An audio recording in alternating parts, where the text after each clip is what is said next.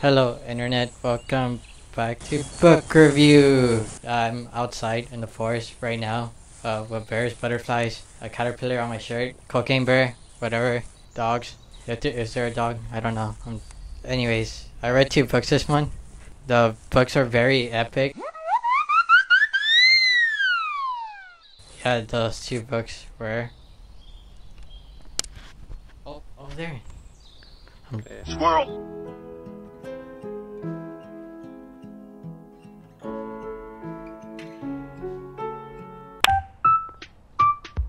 The first book was Submarine by Joe Dunthorne. This is a contemporary coming-of-age book about a boy named Oliver Tate, who's a 15-year-old boy living in Swansea, Welsh. Oliver goes through many experiences. He goes through a romantic encounter with a girl named Jordana. Meanwhile, he is suspicious that his mom is having an affair, and he decides to go on a mission and try to fix his parents' marriage and his whole family, and this leads him to go through a whole emotional ride to try to fix every single one of his problems at his young age.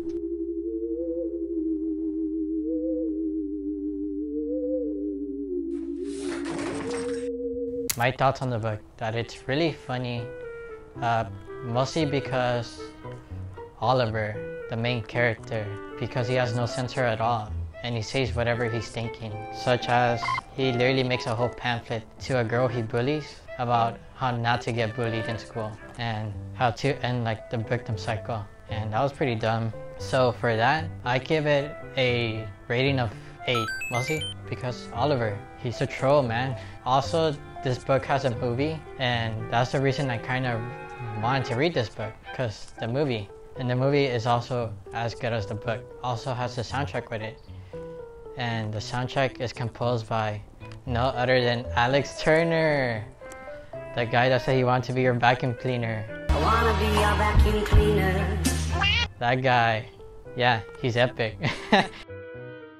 Other than that, I totally recommend reading the book and watching the film right after, and it makes such a good experience. Yeah, that was the book. So next book is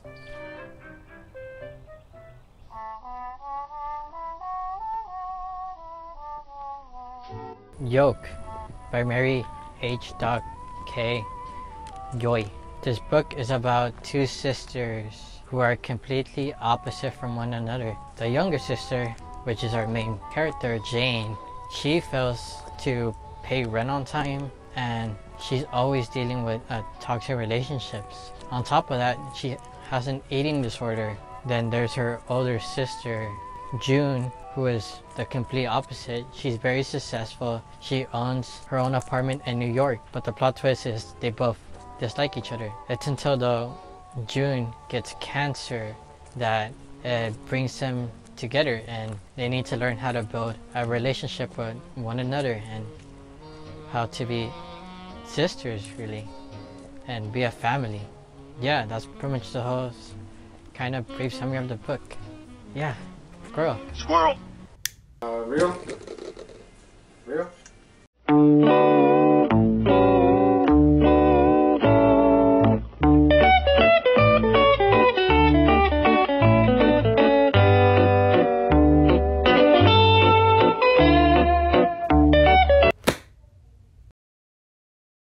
Ooh, birdhouse. Ooh. My thoughts on the book. The book is very relatable and very emotional, mostly because of Jane, our main character. She is very flawed, and she is like no perfect human being like the rest of us. And it shows that, the writer shows that. She writes it super realistic, and I think that's such a positive. Another thing is her relationship with her sister. It's emphasized really good in the book, and she builds so much tension around them. So for that, I give it a 7, because the storyline is sometimes boring and very dual on some points, and the writer can do so much more. Although one big takeaway I got from the book and one big moral lesson is really just self-help and trying to understand the need to ask for help. It's okay to ask for help, and that's what the book tries to convey to the reader.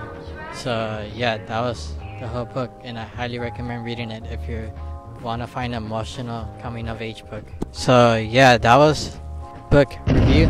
Thank y'all so much for watching the video, and feel free to leave a comment down below of your monthly reads, and I'll try to respond. Bruh. I'm just kidding, I'm not that popular. I'll respond. I'll respond. Thank y'all so much. Goodbye. Goodbye.